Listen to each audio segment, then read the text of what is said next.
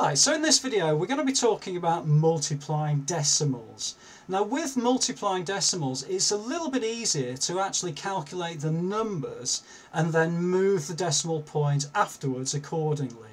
What I mean by that is, let's say the question is 0.7 multiplied by 0.3.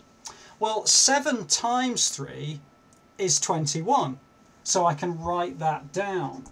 However, the problem I have is that it's 0.7 multiplied by 0.3. In other words, the decimal point has moved. And it's actually moved once in this number and once in that number. And with both of those, it's moved once towards the right. So in other words, I need to move the decimal point, which currently is here, to make sure that my numbers also move 2 places towards the right. Now in order to do that, I'm going to move the decimal point towards the left, which ensures that my numbers move that way as well. So in other words, the answer to 0.7 times 0.3 will be 0.21 to make sure my numbers have moved towards the right hand side. Okay, so let's say we have something like 1.4 multiplied by 0.002. Well, in this particular case, I know that 1.4 times 2 is 2.8. So I'm going to write 2.8 there.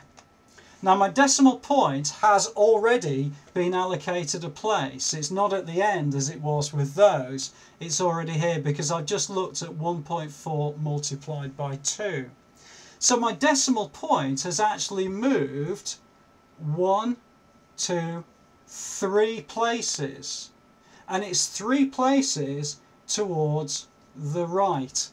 So again, my decimal point is there and I need to move my numbers 3 places also towards the right. So in order to do that, I'm going to put some zeros in place here to make sure that I'm able to perform the jumps correctly. And I move those 1, 2, 3. So in other words, 1.4 multiplied by 0.002 will be 0.0028.